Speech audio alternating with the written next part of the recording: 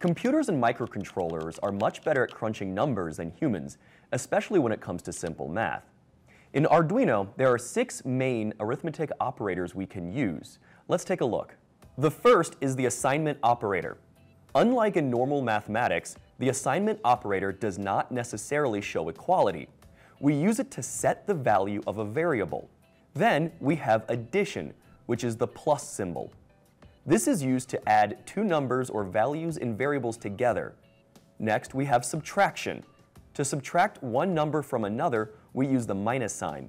Multiplication, given by the asterisk symbol, is used to multiply 2 numbers together. We can also divide 2 numbers by using the slash symbol. Finally, we have modulo, which may not have been covered in math class. Modulo, given by the percent sign, divides one number into the other and returns the remainder of that division operation. Let's see some of these in action.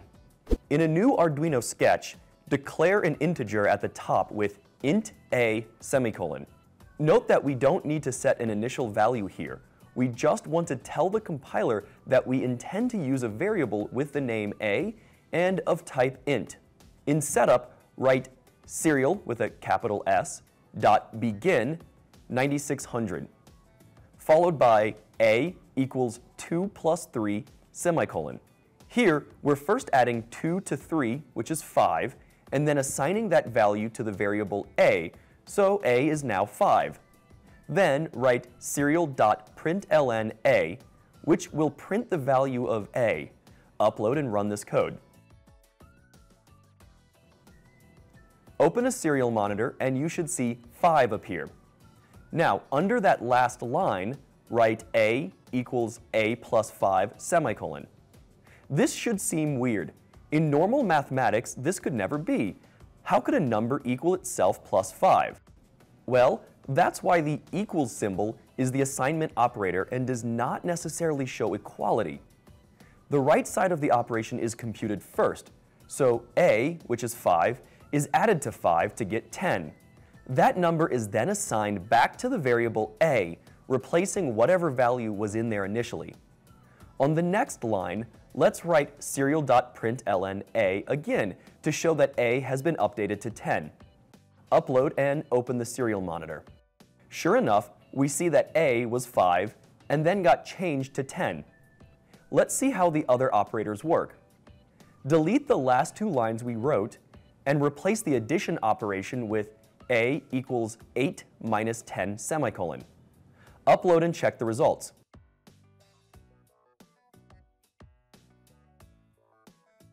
Because we're using a regular int data type for a, we can have negative numbers. Now, try a equals 6 times 7 semicolon. Upload that, and you should see that the answer is 42. Let's try division. Set a to 19 divided by 5 and run that. You should see 3 printed. We get whole numbers because we set the data type for a to be an integer. We can change the data type to float if we want fractions from a division operation. Note that you will need to tell the compiler that we want to perform a floating point math operation by adding a 0.0 after the 19 or 5. Otherwise, it'll still give you an integer result. Upload it and open the serial monitor. You should see 3.80, which is the fractional result from 19 divided by 5. It requires more clock cycles to compute math operations with floating point numbers, and floats take up more memory. So I recommend using integers unless you really need the extra precision. Let's change a back to an integer and compute the remainder of 19 divided by 5. We do that by using the modulo operator. So a equals 19 modulo 5 semicolon. Upload that and open the serial monitor again. You should see that the remainder from 19 divided by 5 is 4. Modulo has a variety of applications that could be useful to your program. For example, if you need to determine if a number is even or odd, you could use modulo 2. A result of 0 means even and 1 means odd. For example, if I change a to be 19 and then in serial.println I print A modulo 2, I should get a 1 to show that 19 is odd. Let's upload and check it. Sure enough, 1 means 19 was odd. When it comes to doing arithmetic, Arduino follows a prescribed order of operations. It computes whatever is inside parentheses first. Then, it computes multiplication and division from left to right. Finally, addition and subtraction operations are computed last from left to right. We can test this in our Arduino program. Set A to 1 plus 2 times open parentheses 3 plus 2 close parentheses divided by 5. Parentheses are computed first, so 3 plus 2 is 5. Then we compute multiplication and division from left to right, so 2 times 5 is 10, and that divided by 5 is 2. Finally, we add 1, so the answer is 3. Change the println line to serial.println. Upload and check the serial monitor. Sure enough, we get 3. There are a number of shortcuts that you might run across when programming in C or C++ that simplify 2 or more operations. These are known as compound assignment operators.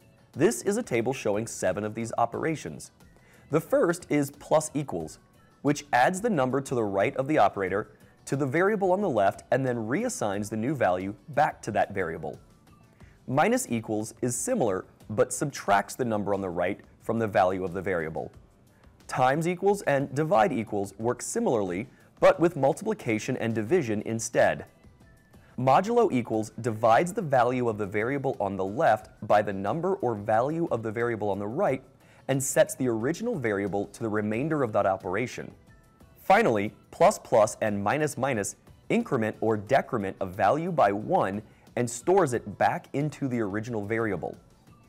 While none of these operators are necessary to writing a functional program, they can often make your code easier to read. The last two show up often in loops, especially for loops. Let's try out a few of these in our program. First, let's just set A to 5 and print it. Then, after the serial.println line, write A minus equals 2 semicolon, followed by serial.println. Upload it and see what happens in the serial monitor. You'll see that A is first 5, and then we subtract 2 from it before printing it again, which it's now 3. Now, try A times equals 2. Look at the serial monitor again, and you'll see that A goes from 5 to 10 since we multiplied it by 2. Finally, try A plus plus semicolon. You'll see that A is incremented by 1 to go from 5 to 6. I hope this helps you understand how arithmetic and assignment operators work in Arduino. You'll be able to use them in your program when you need to do something like calculate Celsius from a temperature sensor reading or move a video game character across a screen.